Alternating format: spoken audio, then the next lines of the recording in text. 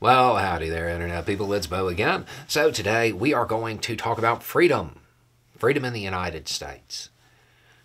Different kinds of freedom, and we're going to talk about rankings of freedom. You know, in the U.S., you always have people, it's about my freedom.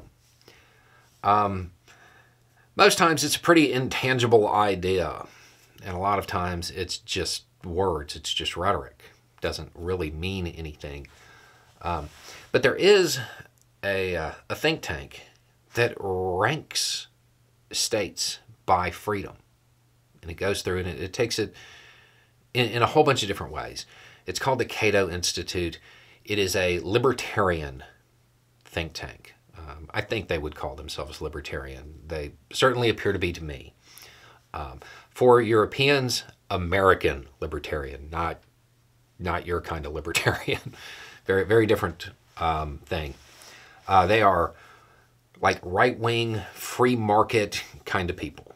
Okay, they put out this listing every year, and they divide it between economic freedom and personal freedom.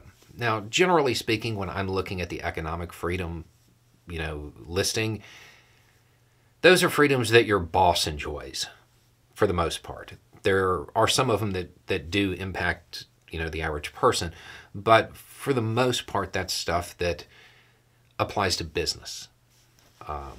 The personal freedom one, though, I always find that one really interesting because they go through and they look at like incarceration rates, and they look at gun rights and marriage rights.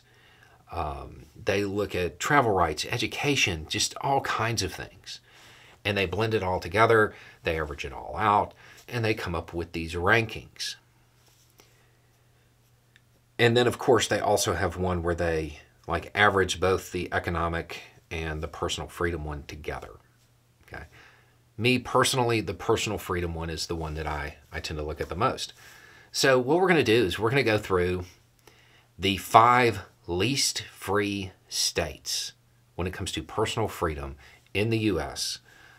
as ranked by an organization that definitely, in my mind, leans right. Okay. So number 1 would be the least free state in the United States. Number 5, South Carolina. Number 4, Kentucky. Number 3, Wyoming. Number 2, Idaho. Number 1, Texas. That's weird, right? I mean, that runs counter to like all the rhetoric. When you think of a place like Idaho, you think of personal freedom a lot of times. You think of that rugged individualist. But according to the information, according to the rankings, it's not. Now, a lot of these places have good economic freedom, but not personal freedom. And I think it's valuable that they divide the two out like that. Because in many ways, if somebody was interested, they could go through and they could really see through a lot of the rhetoric. It is interesting to me that those people who always talk about their freedoms, a lot of them live in states that don't really have a whole lot of personal freedom, that rank at the very bottom. And when that happens, you have to kind of wonder if their definition of freedom is the same as everybody else's.